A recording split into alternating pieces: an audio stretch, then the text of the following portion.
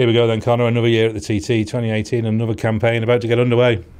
Yeah, it's all come round all quick all of a sudden. Really looking forward to it. Get to race around my home track.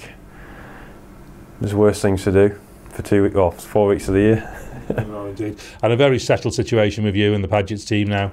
Yeah, everything's all working a treat with Padgett's. You know, it was good to get the deal done back end of last year.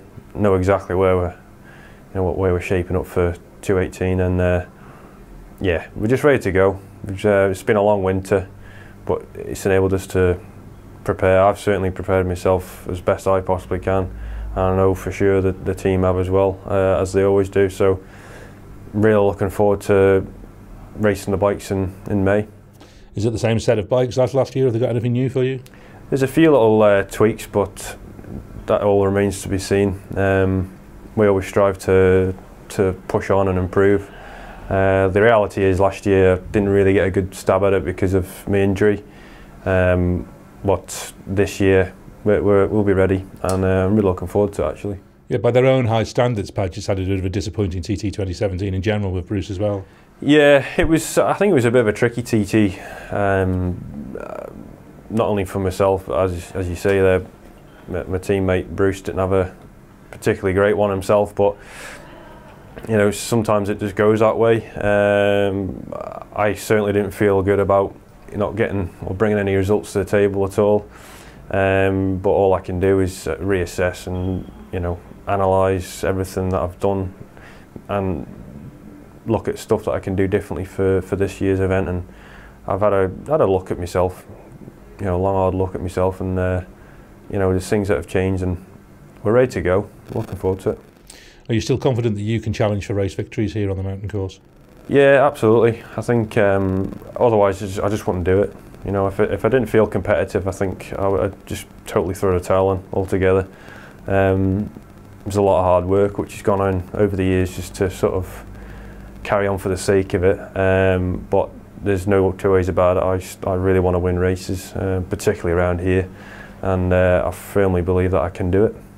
Fastest lap at the moment of 131.7 miles per hour, which in fairness probably wouldn't be at the level to win races. So have you identified places in yourself, the team, the bike, where you can get to that next level? Yeah, absolutely. I mean, years gone by, without dwelling on it, 2010, there was no one that was going to get near me really on a super bike.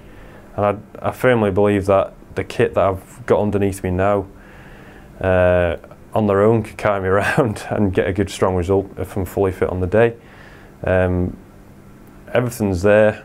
131.7 isn't going to, as you say, cut it, but I think we can certainly get back there and up to speeds. Last year I did a 130 with a broken wrist, so I think the pace is there. Just everything's just got to come together on the day really. And as I say, we've been working hard, and I'll be working double hard on race day. And in terms of the early part of the season, testing and going into that first part of the season up to the Northwest 200, is there any great plans? Yeah, we've got a 2-day test coming up Tuesday, Wednesday. It's a Dunlop tyre test at Castle Coombe.